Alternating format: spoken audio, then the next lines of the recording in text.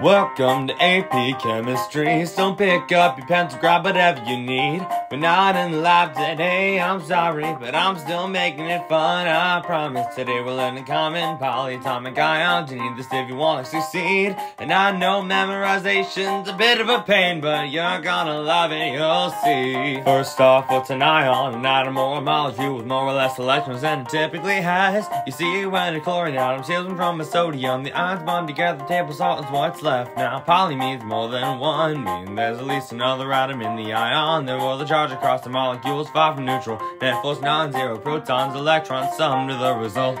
The overall charge is a superscript on the chemical formula we're dealing with. Each ion has a name based on its components. You're gonna do so much better if you know this.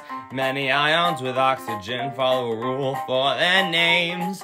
As the number of atoms increases, the name will change accordingly. Here's 4 ions, chlorine at the center. Oxygen count ranges 1 to 4. All have a charge of -1 and the names are similar.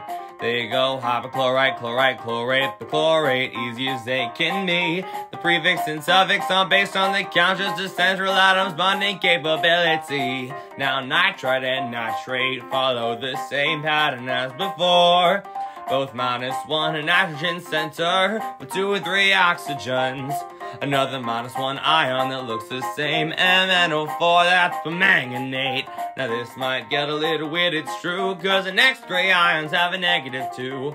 Sulfite, sulfate, carbonate, 3, 4, 3 oxygens respectively. And PO4 is phosphate, but its charge is -3. Now the next ones you might recognize: hydroxide, peroxide, cyanide. OH -1, O2 -2, CN -1 laid out for you. Now ions from before can have some extra atoms added. They don't make them neutral, the charge is reduced though, and we get to see what's left. Take sulfate and carbonate from previously, add a hydrogen to both the formula and the name. Add 1 to the charge, it's -1 resultant. Bisulfate and bicarbonate are other ways to say. Phosphate can do it too, but the difference is it can do it twice. Hydrogen phosphate to hydrogen phosphate, -2 and 1 are the charges to satisfy. There's a couple ones that are a little random, so we'll just go through.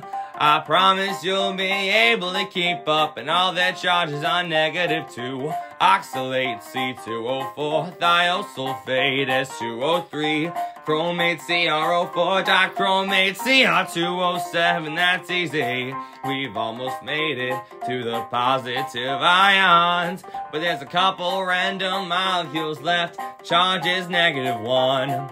Thiocyanate, SCN. It's easy, that's true, but the last -1's acetate, C2H3O2. There's 2 ions left, but instead they're positive. +1 and +2 are their charges. The first is ammonium, NH4, but the last one is metal. It's Hg2 mercury with a 1 Roman numeral. Now you know the basic polyatomic ions. I hope you learned today. Stay tuned for more AP fun.